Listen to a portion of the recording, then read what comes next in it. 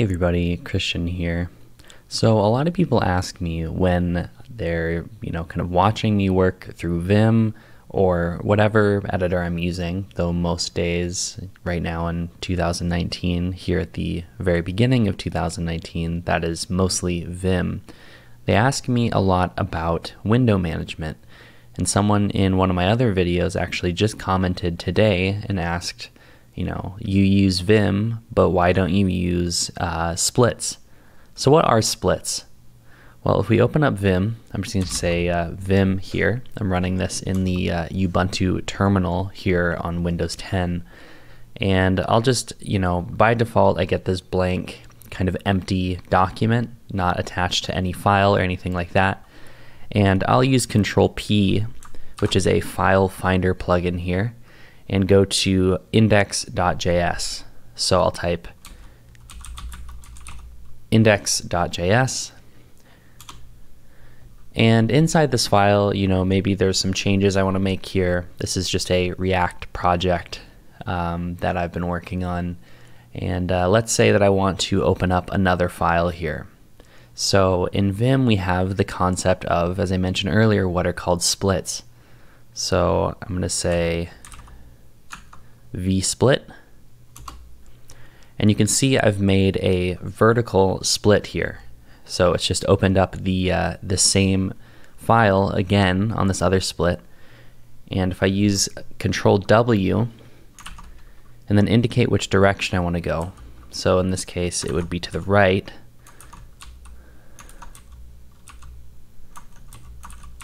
And so I'll use L to go to the right there. You can see that I've basically jumped back and forth. So, Control WL to go to the right and H to go back to the left.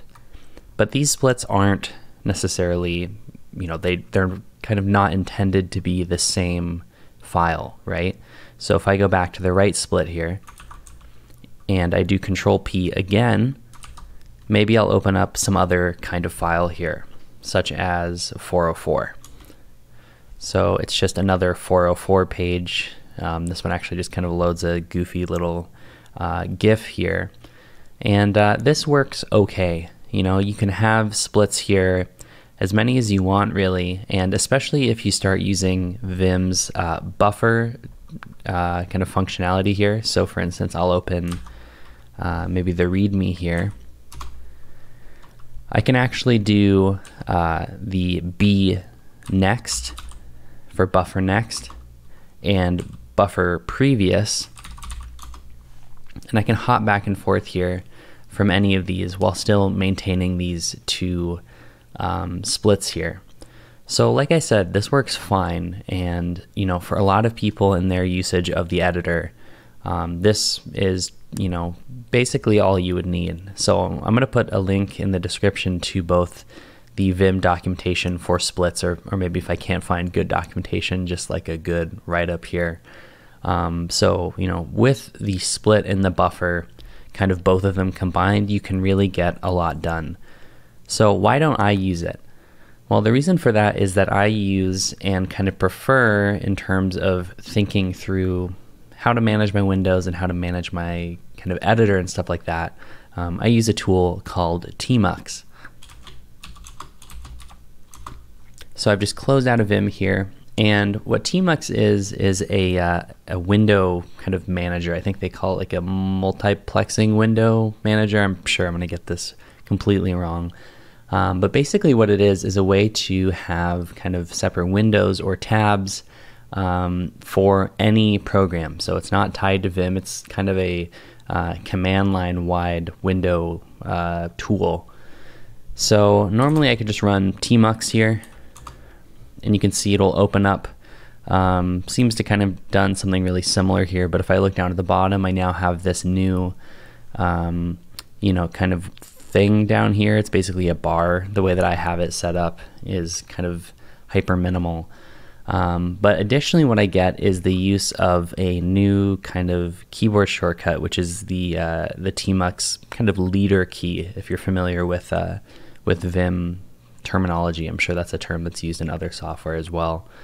So if I do Control F, which is my leader here for Tmux, I think by default it is Control B.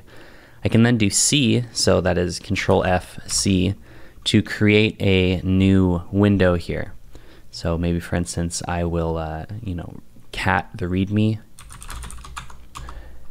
and then I can jump through these windows using my leader key. So Control F, P to go to previous, and Control Fn to go to next. And so I use this a lot. In particular, I use it because maybe I want to have kind of process or like long running, maybe running the server. So, I want to start installing all my packages here. And then in the other window, doing Control Fn, I can jump into Vim here and actually start pulling up code. And so you might say, okay, well, that's fine. You have your Vim in one window, you have Node in another window, but what about splits? You said this was supposed to replace splits, right? And it does. If I come back here and I do Control F dash, as in kind of like a hyphen here, you can see it's actually done a horizontal split. And if I do a pipe, that's that key above the enter key on your keyboard. So Control F and then Shift backslash, you'll get these additional splits here. So you can do, as many as you want, and it's going to make all of these little windows here. So this being one window, this being the second, or split, I guess, 3, 4, 5. That's cool. In practice, I don't use that too much. That level of splitting. Sometimes I'll just probably have it here. I can jump back and forth by doing Control F and then the arrow keys. So I've actually jumped up there. You can't see because that's kind of in the middle here, but if I press enter, you can see it's actually kind of making new lines here. But the final thing I like about this a lot is, I'm just going to make this one single pane here again, is I can actually rename these kind of little windows. So if I do Control F and then colon, I'm going to get the command prompt here at the bottom, and I'm going to say rename window. I'm going to call this server. And so you can see now, whereas before it kind of said, hey, you have npm open, so I'm going to call this window npm. I've now actually called it server. Jump back over here again and rename this to code. Finally, I'll open one more, Control F C for create. And maybe I'll just make this like a to-do window. So I'll say to-dos, and I'll just rename this window to to-dos.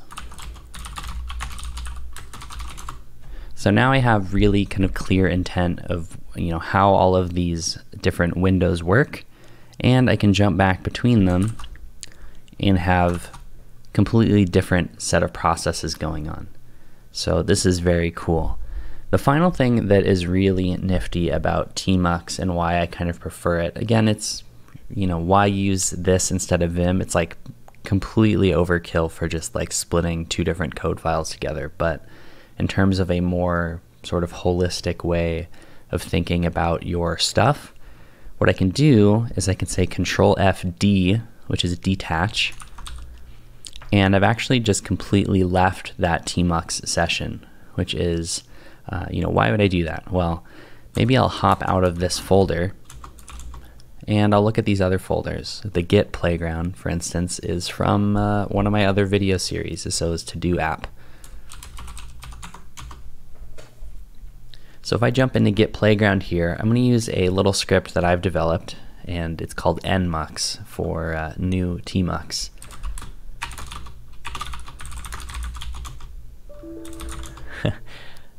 And so that was not at all what that should look like. But if I look at nmux here, it's actually just a little Ruby script. And basically, there's much better ways to write this, but I wrote this a couple years ago and it works just fine. It basically gets the current directory, which is my my pwd, so source/git playground. It grabs the last little section of this, so it splits on those slashes, grabs git playground, and then it gsubs, that is, replaces out any periods in it. So you can't have a Tmux session that starts with a period, I think is why I do that. And then finally it takes a directory and replaces it altogether if an argument has been passed. And so what does it do with that? Well, first it says, can I attach onto an existing Tmux session? So if the session exists already, then join that. Otherwise, do Tmux new, passing in -s, the argument -s, which is the name of the session. So what does this all mean? Well, it means when I run nmux, I actually get a new Tmux session, and you can see at the bottom left here, called git playground. And so now I have another session here for managing this project. I create a new window here and it defaults back into that working directory of git playground. So that's all really nifty, but I don't really understand what this session stuff means. Well, if I do Control Fs, I can actually switch between my sessions. I can hop back into this. Not sure where that FN came from, but I can hop back into front-end jobs. Of course, I didn't use nmux the first time, so this is actually just called 0 right now. It's the 0th Tmux session. But I can also jump back, Control Fs, to git playground. And so what this does is it gives me a really clear indication of, well, actually a lot of different things. So first, what projects am I working on right now? Maybe I would go back probably and of course change the session name 0 to front-end jobs, which is the name of that project. So it lets me know, okay, I have front-end jobs, I have git playground open, I can switch back and forth between them. And it also gives me a way to kind of cleanly separate my work.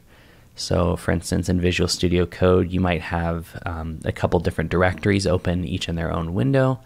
Or you can use, I know at least Sublime Text has like workspaces. I imagine Atom and VS Code have that as well.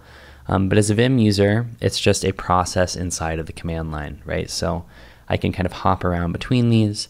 I can really easily say, okay, I'm done working with git playground. Let's move back over here and start work on front-end jobs. And finally, with my window kind of management, however kind of detailed I want to be there, I can say, okay, well, the first window is my server, the second is my code, and third is my to-dos, so these down here. And I can really be as kind of, like I said, as detailed as I want there and really have a window management system that is perfect for me, which is great because, as I kind of mentioned at the start of this video, having splits open in Vim is just not quite enough for all of the things that I want to do. I want to, run the node server for this project. I want to maybe have another window open where I'm doing curl requests to kind of confirm an API is returning what I want. There's all kinds of different things I want to do, and only a really small part of that, or at least not the majority of it, takes place inside of Vim. Obviously, I spend a lot of my time writing code inside of Vim, but kind of shelling things out from inside Vim, that is like running commands inside of Vim, is not always the best way to kind of handle this stuff. So hopefully that is kind of answers that question. Again, a question that I get a lot, and in particular that I got on a previous video, so thank you to the person who commented there. I'll shout you out in the description. Hopefully this was useful. Definitely check out Tmux. It is available on pretty much all platforms as far as I know. Like I said, I'm running Ubuntu on Windows here right now, so that might be kind of a particular case there. I'm not actually sure if it's Windows friendly, but clearly it is very Unix friendly. I first started using it on my Mac, and it's really great. I think you'll enjoy it a lot. So thanks, and I'll catch you in the next video.